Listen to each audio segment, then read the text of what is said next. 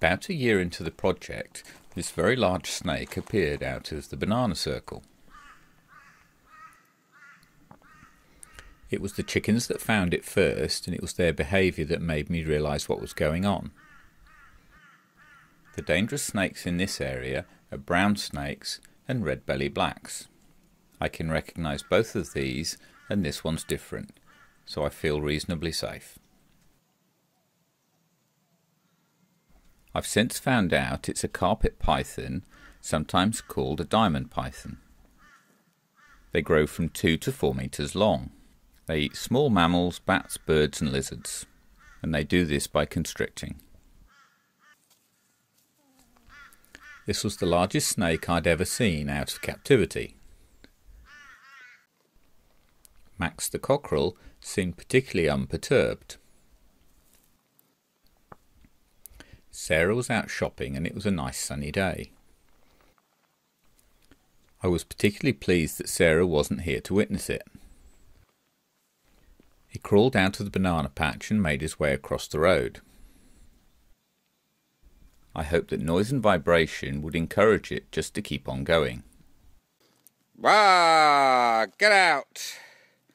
Begone! Go somewhere else. Go! Go! Begone! Go forth.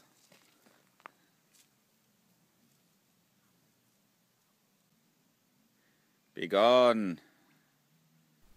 When he started to disappear out of sight, I suddenly became more comfortable knowing where he was rather than not knowing. When he took a detour past the chicken house with the baby chicks, I thought I'd better follow him. I'm told that carpet pythons like trees, and this one proved that he did. Sarah came back from her shopping and caught me trying to escort it off the premises. Well, I'm trying to encourage him not to, by being somewhere else.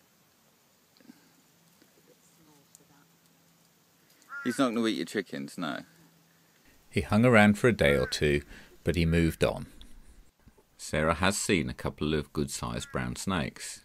As a consequence, I just cut all the long grass around the containers, and we've never seen them since. Thanks for watching, and I'll see you for the next instalment of the adventure. Press subscribe to follow more of our adventures, and please press the like button if you enjoyed this video. It helps the channel. For more information about the ebooks, please visit my website at buildshippingcontainerhouse.com.